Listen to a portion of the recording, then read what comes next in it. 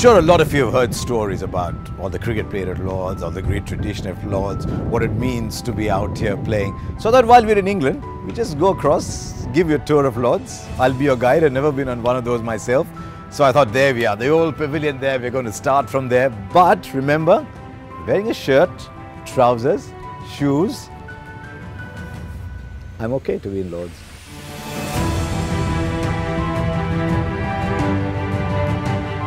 I love old gear whenever I go to a cricket museum.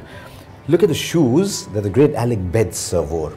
I counted 10 to 11 loops. Can you imagine the weight he must have been dragging along? And it's interesting that he's placed alongside Jimmy Anderson and Glenn McGrath. Their shoes are probably half the weight. Adam Gilchrist, a Deccan Chargers helmet. Hey, IPL in the home at Lord's here. Now, as you go around, there's wicket-keeping glove. Lots of old wicket-keepers here, but amidst them, someone who kept the wicket-keepers busy, Shane Warne. But I'm interested in going across to the other side because no visit to the Lord's Museum is complete without a look at Tendulkar. Just look at that portrait there. Isn't it a fabulous portrait? That pavilion, the media centre at the back came in much later. That standing with the sails, all that came in much later. And for my friend Akash Chopra, I'm going to send him that little photograph there as well. And I'm going to end this section of the tour. Look at those pads. I mean, I know pads were always made like that and had coating around it, but those pads to me, almost skeleton-like, just tells me where our game came from and where our game has gone, like Jack Hobbs's gloves. When we were kids, we always had these spiky green gloves, and to think that even some of the greatest wore gloves like those is absolutely fascinating to see. That is why when I go around, I don't look that much at jerseys and helmets. I look at the shoes, the gloves, the bats and the pads. This, of course, is the home of English cricket, and that is what they fight for, that little thing. You see that wooden stand at the bottom? They actually made that later. The Ashes urn is only that little thing up there. That's what they fight for. That's what they dream of. That might be little. It's the significance that's much greater. But if you're Indian and you want to do one cricketing pilgrimage in your life, yeah, come along here. Come here. Come. That is the World Cup of 1983. Changed Indian cricket.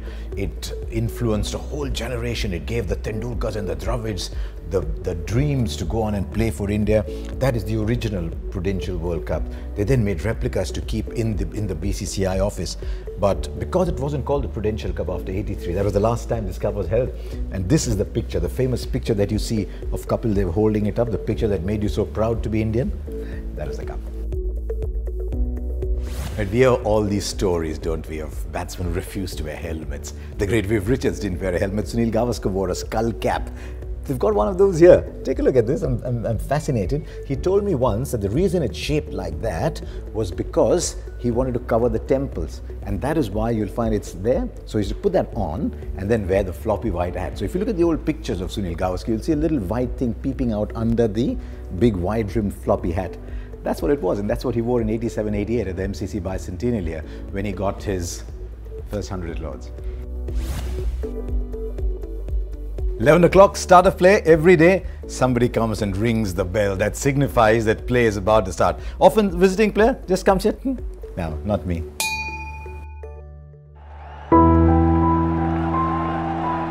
You hear all these stories about how tense batsmen are when they're walking down the steps to go out to bat for the first time. They've just come past a massive portrait of Viv Richards, and here they come, the first turn to go out. And they see Sir Garfield Sobers, the greatest cricketer of all time, 8,000 runs, and you say, can I score a fraction of those? And then there you are, you're strapping your pads on, you're getting ready and you're tense, and you come down and you see, oops, he scored a few runs himself. Don Bradman, 6,996, averaged almost 100. I'm in my first test. So down the steps, through the long room, my shoes are actually, the spikes are clattering, and there I am with the door, about to push the door and get out onto the ground. And so finally, down the steps, the greats have trod on. Vinu Mankad and Sunil Gavaskar did, Kapil Dev did, Sachin Tendulkar and Rahul Dravid did. And here you go, walk down the last steps. This is the famous gate that you push open. There it is, onto the ground to score your 100.